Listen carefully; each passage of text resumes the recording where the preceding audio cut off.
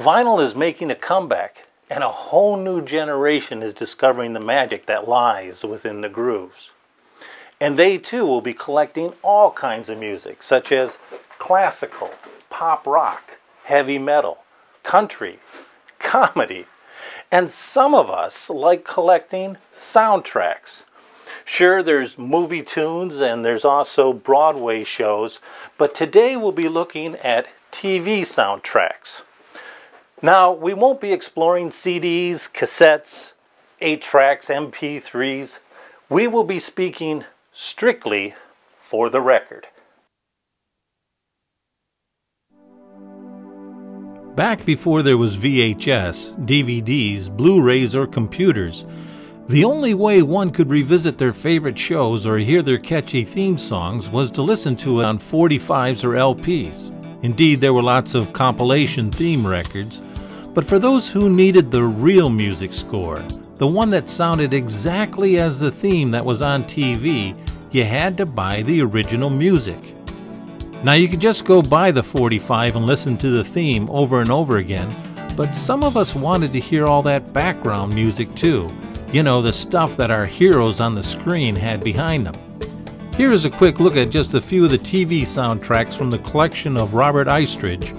These records are mostly from the 50s and 60s, with a couple from the late 80s, right before the botched attempt to kill the LP. Like a rare record of Jamie McFeeters, a show that starred a young Kurt Russell. TV soundtracks are where a lot of composers got their start. Peter Gunn gave its audience a jazzy score and helped open the doors for Henry Mancini. Here, the catchy tune of Rawhide and other songs sung by Frankie Laine was arranged and conducted by Johnny Williams. That's right, the Lost in Space theme song composer. He went on to create the scores for Jaws, Star Wars, Indiana Jones, and Harry Potter. One of the most popular themes was Mission Impossible, which is still getting the mileage off the Tom Cruise movies.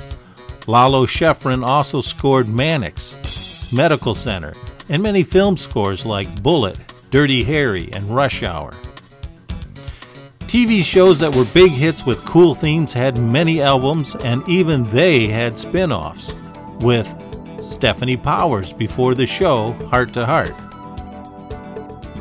When Batman hit the scene, hardcore fans wanted both Neil Hefti's record, since he created the song, and Nelson Riddle's record, because he supplied all of the background music for the dynamic duo.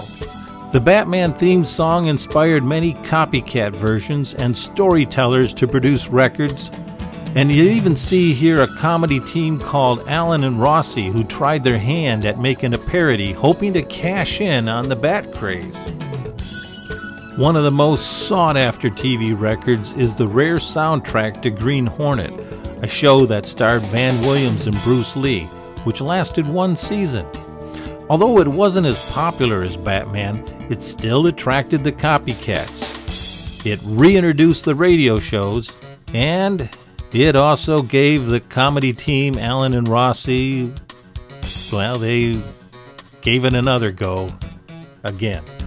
Finally, some shows released albums with not only the theme song, but with the cast singing songs. You finally got to hear the words to the Andy Griffith Show, you know, the whistling theme, and the words to Hogan's Heroes, as the cast sang it along with the other songs from World War II. Where was Colonel Hogan? Well, he was with Schultz and Klink on another album, with his version of the theme.